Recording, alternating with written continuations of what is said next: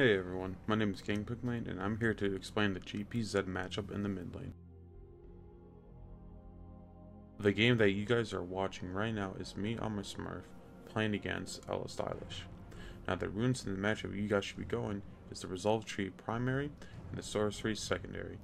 In the Resolve Tree, you should be going Grass, Demolish, Bone Plating, and Revitalize. And for your secondary runes, you'll be going Manifold Band with Scorch. And for your sub runes, you'll go Double Adaptive and Armor. For summer spells, you'll be going Flash and Ignite. And for starting items, you'll be going Corrupting Potion.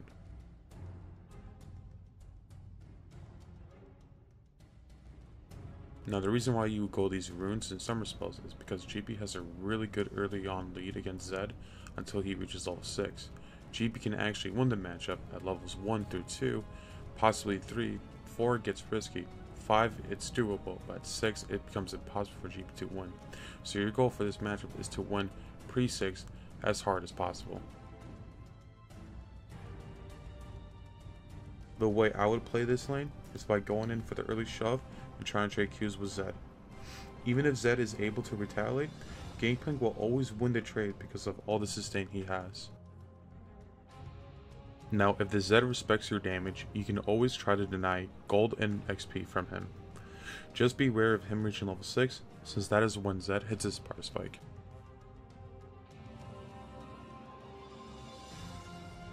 Now, I hope this video was helpful, and for any more questions, comment below. Also, make sure to subscribe, follow me on Twitter, and on my Twitch channel. Any type of support is much appreciated, and have a good day.